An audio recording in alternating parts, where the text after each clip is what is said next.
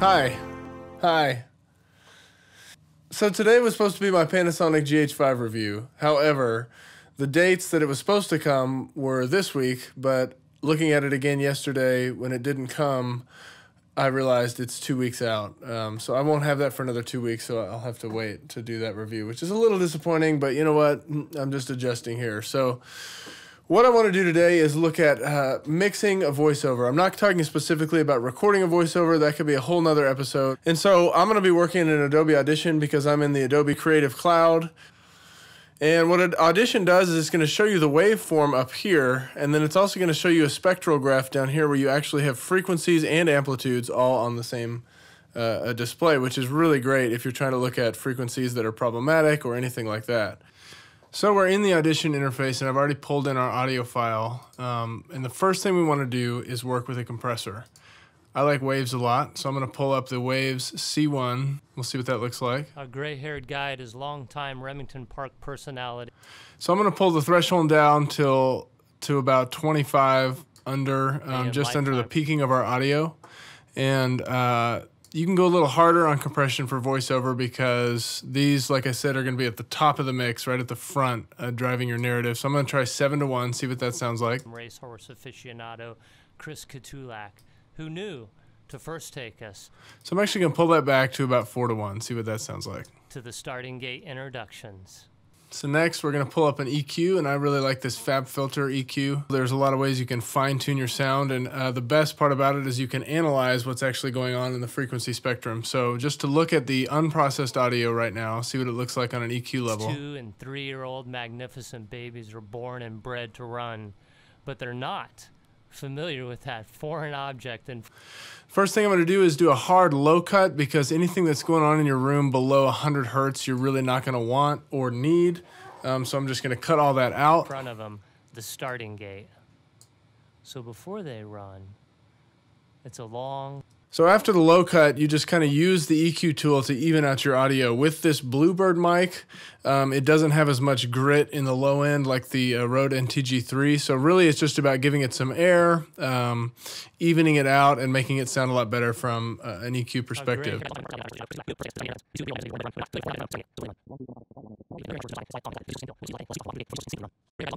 So once you get your EQ to a place where you like it and it sounds really even, we'll move on to the next tool. And in this case, if you compress dialogue to a certain extent, you get a lot of sibilance problems. Sibilance is the S, the T's, the sounds our mouth makes when we try to say those certain letters.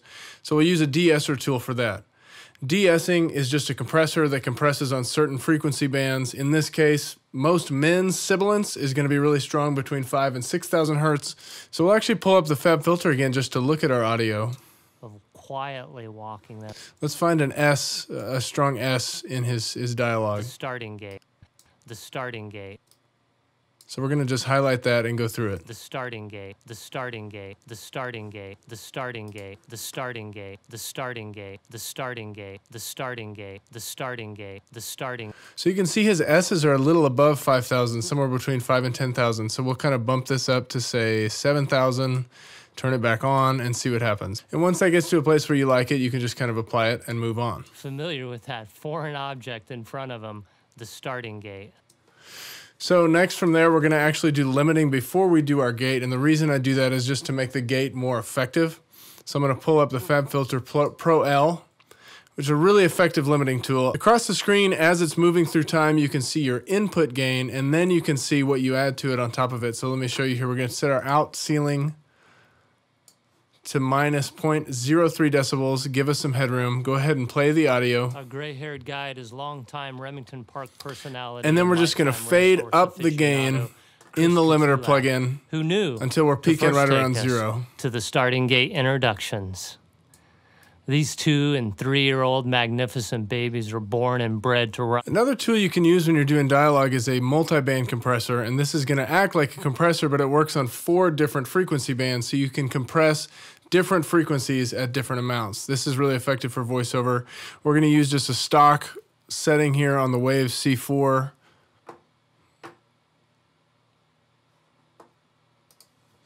And we're going to see what this sounds like. Who knew to first take us to the starting gate introductions. These 2- and 3-year-old magnificent babies are born and bred to run, but they're not familiar with that foreign object in front of them, the starting gate. So before they run... So now I'm going to pull up a gate, and what a gate does is, again, it's a dynamics processor. It acts like a compressor, but it just completely eliminates any audio source under a designated threshold. So the threshold being there right around 37, negative 37 dBFS, it looks pretty good right now because it's still going to catch some of his big breaths in between his statements, but for the most part, it's doing a good job of cutting it between his words. And so I think I'll just manually take out some of those breaths. We'll listen through again from the top. A gray-haired guide is longtime Remington Park personality and lifetime racehorse aficionado Chris Katulak. Let's see if we punch it up. Who knew to first take us to the starting gate introductions. So finally, with all those things applied, I'm just going to show a difference side by side with the limiter still engaged so that there's no difference in amplitude. Here is the signal basically dry, just boosted, with the limiter in the gate. A gray-haired guide is longtime Remington Park personality and lifetime racehorse aficionado. And then here it is with all our plugins that are affecting all the frequencies. A gray-haired guide is longtime Remington Park personality and lifetime racehorse aficionado Chris Katulak, who knew to first take us to the starting gate introductions. So now we apply the effects rack, and it'll bake all those channel strips into the actual audio file, which is really effective if you're using Premiere, because then you don't have to worry about plugins sitting on a channel strip in Premiere, clogging everything up. It already bakes it in there, and it's good to go. And you can see the black in between his words where the gate is just taking out all audio. There's no audio anymore in between anything he says, which is nice and clean. It'll allow it to sit really good in the mix, right at the front, like a good voiceover should. And then you just save it, bring it into your editor, and you should be good to go. So that's basically it for this voiceover tutorial. Keep your eyes out for the GH5 review. It should be 2 weeks now. If I looked at the dates right when it's going to come, I'm going to go out and do my best review on the thing and see how it works and compares to the GH4. If you have any ideas for what I should cover in the future, let me know in the comments. Otherwise, hit subscribe to keep these. Otherwise, hit subscribe. If you be sure and hit subscribe to the channel if you want to keep seeing. I'm going to keep posting videos every Friday, whether it's tutorials or gear reviews or just talking about film and music in general. Every Friday, I'm just going to share some thoughts on this wild world of being a professional creative. Thanks for watching, and I'll see you next time.